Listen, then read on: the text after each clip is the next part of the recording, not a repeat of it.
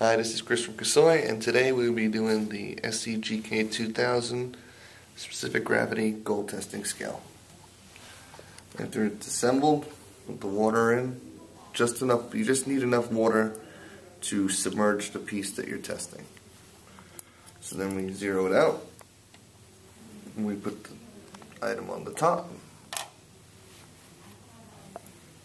Once the weight is stable, a little circle will come up. You then hit the orange enter button, and you will see an arrow underneath the G. When you see the arrow underneath the G, it means to put it in the water.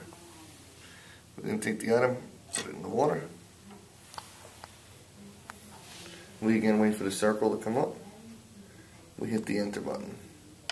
This time you're going to see dashes. The dashes are, since sometimes there's vibrations and stuff inside the water, it takes an average weight estimate.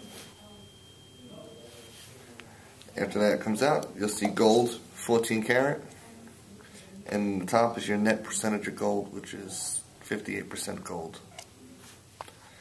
And there's 3 modes. You could switch it by hitting the mode button. Gold K is for gold testing mode. Platinum is for platinum testing. If it is not platinum, it'll say low PD. And then the third mode would be to see your specific gravity number for the item. And that's pretty much it. It's an easy scale to use. Good luck.